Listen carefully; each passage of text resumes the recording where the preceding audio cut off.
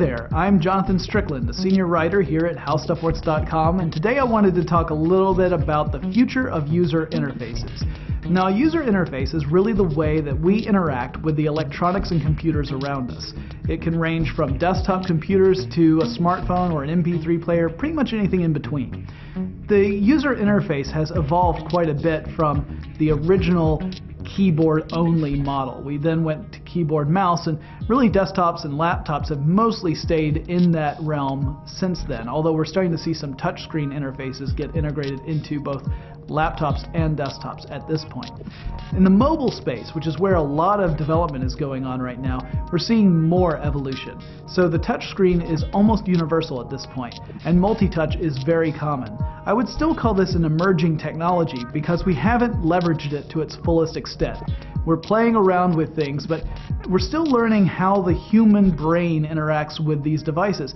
In fact, user interface design is just as much about psychology as it is about technology.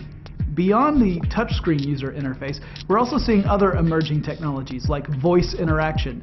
You're seeing this with things like Google Voice, as well as Apple iPhone 4S Siri. Now, Siri is a user interface that uses voice recognition and some semantic search to try and generate a truly immersive experience, so that you can ask your phone what you want and it'll come back with the correct answer, or at least a web search that will point you in the right direction. These are still baby steps. In the future, we're probably going to see even more robust voice recognition services that will allow us to speak fluently into our phones with natural language and have it return results almost as if it were another person standing next to us. Now, I don't think we're going to see this roll over into the desktop and laptop spaces that much, because imagine going to your job, sitting down at a desk, logging into your computer, and then trying to interact with your computer while everyone around you is chatting away on to their computers. It would be very distracting. So I don't think voice recognition is really going to roll out broadly across desktops and laptops unless we figure out some way to teach computers how to lip read. But beyond voice recognition, we have gesture control, and gesture control is starting to emerge as well through things like touchpads and touch screens. Eventually we may have some gesture control gloves that we wear, sort of a Minority Report kind of approach, where we start gesturing in the air and the computer responds to the way we move things. This might seem kind of science fiction-y, but really it could become a very useful tool. Imagine having a three-dimensional virtual model of a gadget that you've built, like a car or a computer, and you want to be able to get a good look at it from any angle, and you just hold your hands up and turn it the way you want it to turn in order to get a better view, or even to explode the view so you can get a look at the components inside. It would be a very natural way of doing that. And as we've seen with products like the iPad and the iPhone and iPod Touch, as well as other touchscreen devices, kids really get a grasp on this interface very early on, much earlier than they would with a mouse and keyboard. So with that sort of innate ability to understand how to manipulate virtual objects using this kind of user interface, I think we're going to see a lot more development there as well. But what goes beyond that? Well, next would be a brain-computer interface. Now, this is where we would have some sort of interface that would allow us to express thoughts and see those reflected as actions with a computer or an electronic gadget. So you might think to call a friend of yours and your phone will start calling them.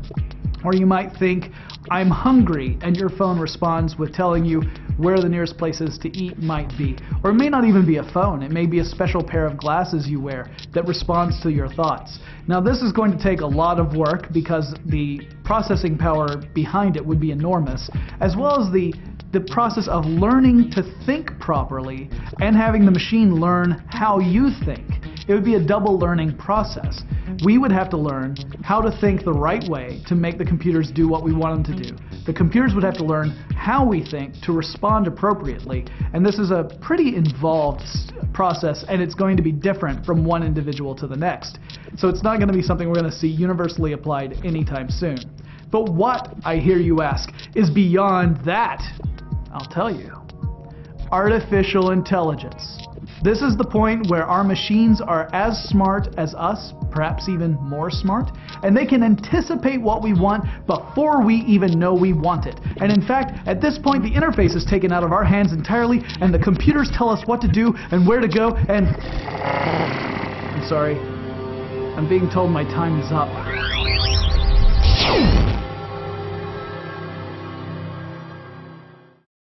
For more on this and thousands of other topics, visit HowStuffWorks.com. And don't forget to check out our other podcasts, free, on iTunes.